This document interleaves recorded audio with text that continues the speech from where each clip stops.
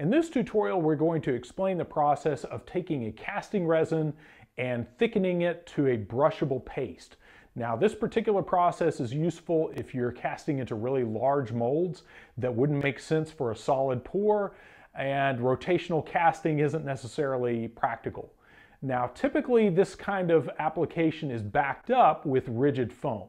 And this particular tutorial, I'm going to keep this short and quick, so we're just going to address the process of creating a brushable paste and then brushing that into an open face mold. Now, the resin we're going to be using for this is a relatively new formula. This is the TC804. TC804 is normally just kind of an off-white color, but TC804 Jet Black is, of course, jet black. And this particular resin formula, this is a nice one for this application because it has about a 6 to 7 minute working time. And that may sound relatively fast, but in the resin world, that's a lot of working time. So this is a good formula that's well suited for pressure casting and that sort of thing. Now, because it does have that black pigment, it's important to remember that just like you see here, shake or stir before use. So you want to always shake up that part really good, that part B, because if you don't suspend that pigment really good, you're going to wind up with some parts of your resin cast will come out more of a gray than a true jet black. Now, to the thickening part of this. What we're using as a thickening agent, since we don't have the luxury of being able to thicken resin formulas with something like we have with silicone, like tin thicks or plat thicks, we're going to use PolyFiber. Now, in the old days, resins like this were thickened with Cabasil or some kind of fumed silica. PolyFiber is a really nice alternative to that in that it's a microfiber, and rather than being a really small little flake of basically like glass, this is just a synthetic flexible fiber. So it's a much safer material to work with, and it doesn't suspend in the air the way fumed silica does. Now we're going to start by shaking up our part B really well. You want to make sure you get that shaken up really good. And you need to do that each time before you dispense that part B, because it doesn't take long for that to settle out. And again, that will create a discoloration in your resin. Okay, now by weight, this is 100A to 90B, but by volume, it's 1:1. And that's real important. You see that on a lot of resin systems that have different specific gravities for the different materials. Because of that difference in density, that's why you have that disparity between the weight ratio and the volume ratio. So you never want to assume that just because something is 1:1 by weight, that it's also 1:1 by volume.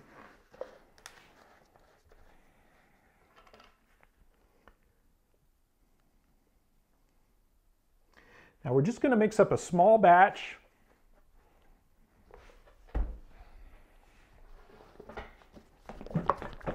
So we've already poured our part A to the 6-ounce mark, and I'm just going to pour the part B up to the 12-ounce mark.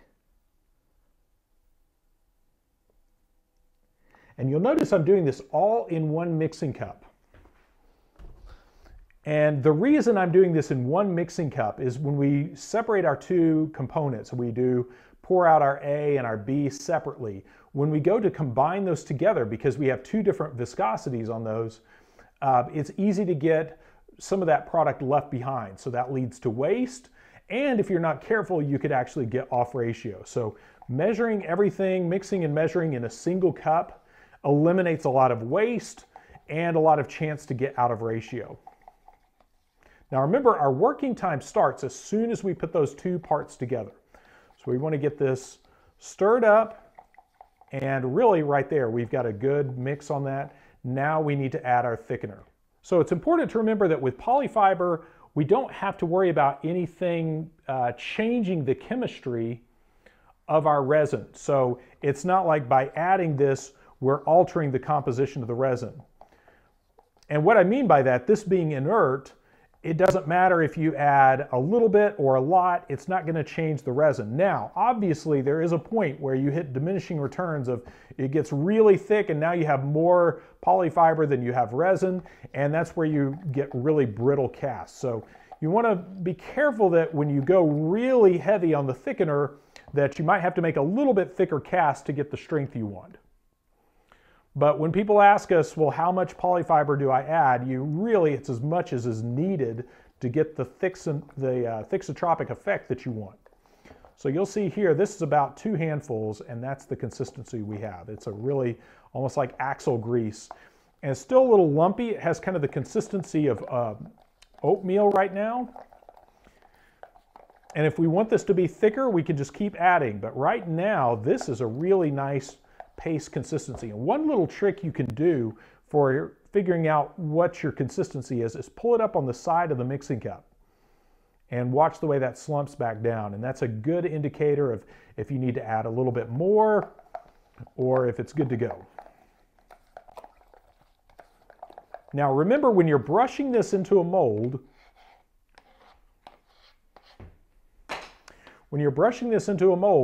you want to use a cheap throwaway brush because you will destroy every brush that goes into this resin. Now this is a really simple gel 25 mold that we made, a brush-on mold with a resin shell. This is some of the BR75D on the back here. And this is a very simple mold, but this is a good example of the kind of mold that works really well for this. And I also like this for brushing in resin into life cast molds. For like silicone life cast molds that are made with gel 25, this is fantastic for that. Because you really need a resin that has more of a thixotropic property to it for casting complicated life casts, and this allows for that.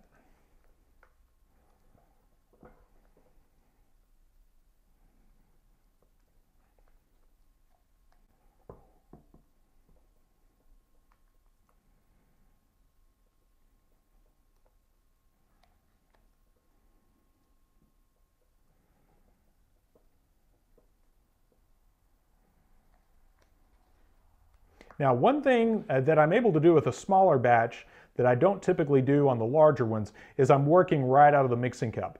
If you're working with a really large batch, it's a good idea to just get it all out and just scoop it out into the middle of the mold and spread it from there. And the reason for that, when you're working with really large batches of thickened resin, that extra thickness to it is going to make for more exotherm. Again, it's not chemically changing anything, but it's going to seem like it's going off faster because now you have this big mass of resin that rather than pour it into a mold, you have building up extra heat sitting in the mixing bucket.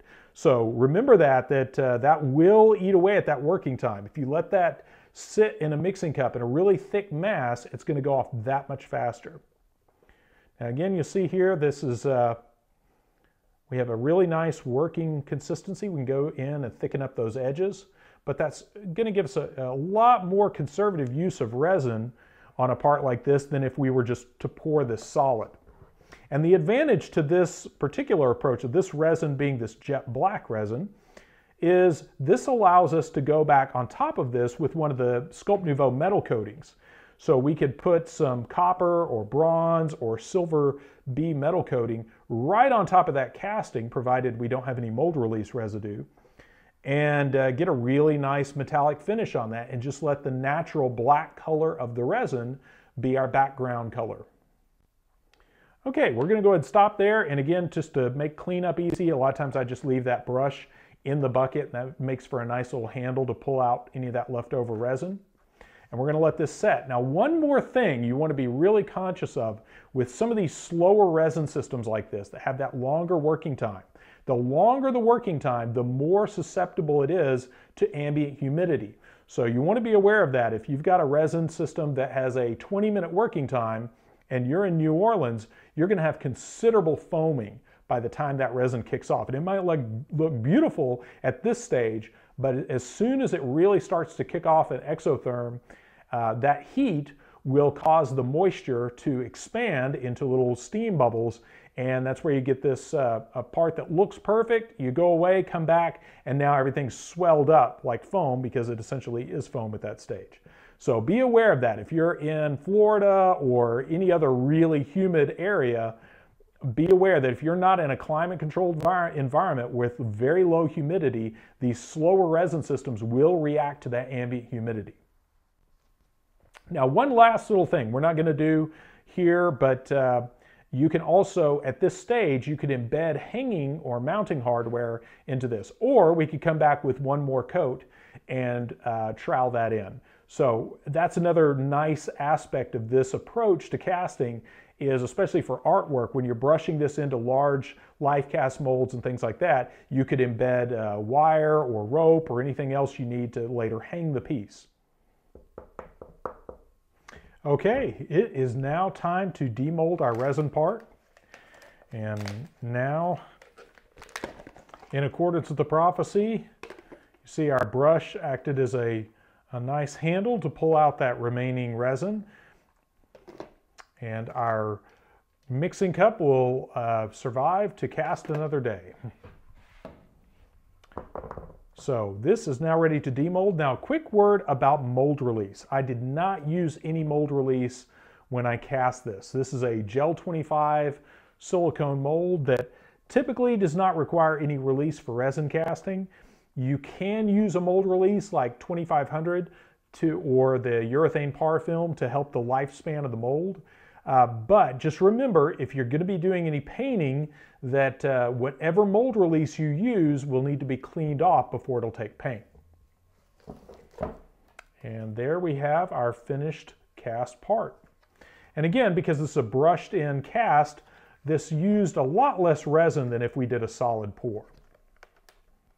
Now, at this stage, it's still a little bit green, and that's ideal for doing any kind of cleanup work.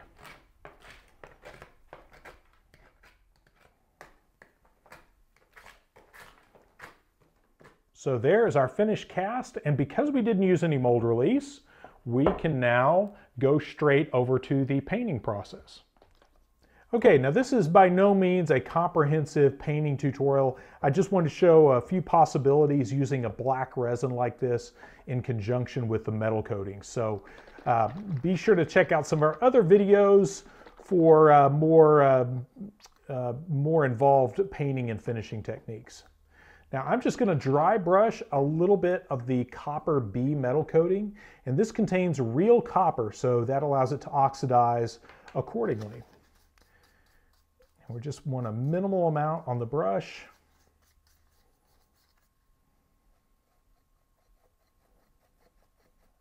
And just doing this to bring out the contrast there and then bring out that detail. I want the copper highlights and that black background.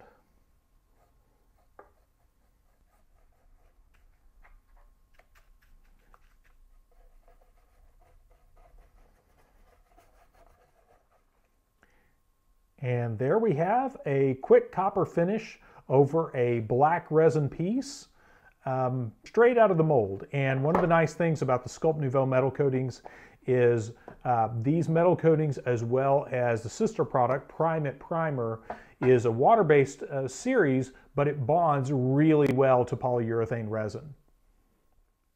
So here we have our basic resin brushed in casting using the PolyFiber thickening agent. And again, this is a great technique for minimizing the amount of resin used for really large open-faced molds. So especially in the theatrical world, in the prop making world, that's a really important thing. If you're making something like a tree or a giant boulder or something like that, it just doesn't make sense to do large solid pours. And even when you're using urethane foam, still sometimes there's a need to create a really nice hard resin skin on the outside of a prop. So again, that's where having that thickened resin that we could brush into the inside of a mold. And again, there's not a lot of really large molds are not going to lend themselves to rotational casting. So this ability to thicken and brush a resin into place just fills that kind of a weird gray area between traditional solid pour casting and rotational casting. So there you have the process of thickening polyurethane resin with PolyFiber for brush-in casts. And as always, if you haven't, be sure to like and subscribe and click the bell icon so you get notified about new content. And just remember that all of our supplies are available on our website at brickintheyard.com. And you can also check the video description for links to all the products we used here, and of course to our video library. So that's where we have all of our content organized on our website that makes it a little bit easier to navigate. So again, thanks for watching, and of course, remember to click that bell icon.